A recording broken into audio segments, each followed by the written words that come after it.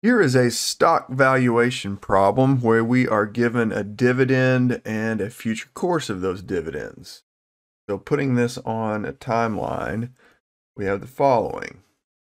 1 year from now, we've got $8.64. And according to the problem, it's going to continue to pay that amount each year forever. Go all the way to infinity and 864. And we're given a required rate of return, which is our discount rate, and asked to find a fair price. And so just taking a quick look at what we have here, we can see very clearly that we've got a perpetuity.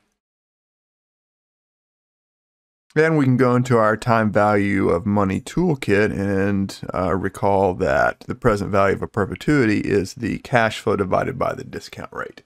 And so here, since we're solving for a price at time 0, so it's 1 period away from the first payment, everything should apply perfectly. And so the price at time 0 should be the cash flow amount divided by the discount rate of 13.5%. And that's exactly $64. And so there's our answer.